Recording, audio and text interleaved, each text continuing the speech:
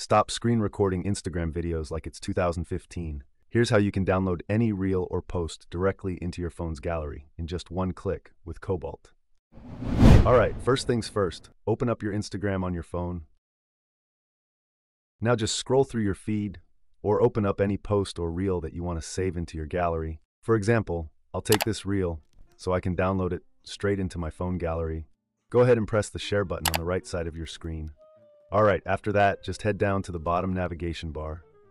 Scroll along a little and you'll see the copy link button. Go ahead and tap on that. Alright, once your link has been copied, just open up the browser on your phone. Now in the search bar, type in a website called cobalt.tools.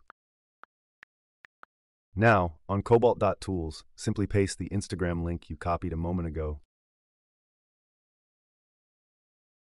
After this, press this button. Alright, a new screen will appear. If you're on Android, it's super simple.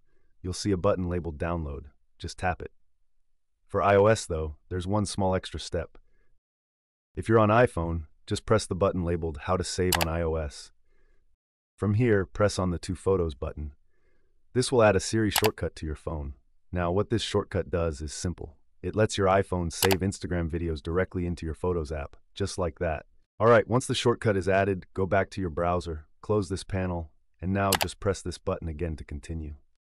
From here, just press the share button on your screen. After that, a similar screen will pop up on your iPhone. Now, scroll down a little, and you'll see an option that says Save to Photos, Use with Cobalt. Go ahead and tap on that. Next, a list of permissions will pop up. Just make sure to select Allow Always. That way, the shortcut will work smoothly every time without issues. Alright, now just open up your Photos app. And there it is, your Instagram video, downloaded straight into your gallery. And that's it. Your Instagram video is now saved straight to your gallery.